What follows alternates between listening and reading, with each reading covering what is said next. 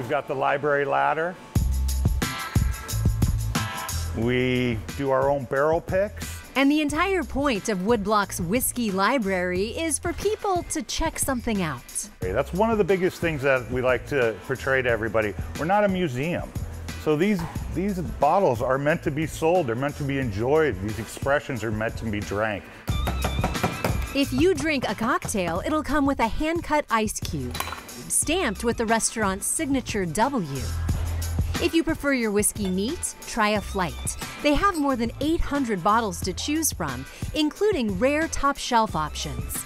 But Ira says price doesn't always equal taste. Not everything has to be rare, allocated, super expensive.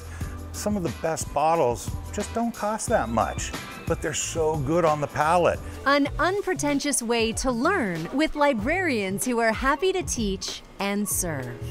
There's a whiskey for everybody, and we're here to find that one for you. It might take you a few tries, but we'll get you there.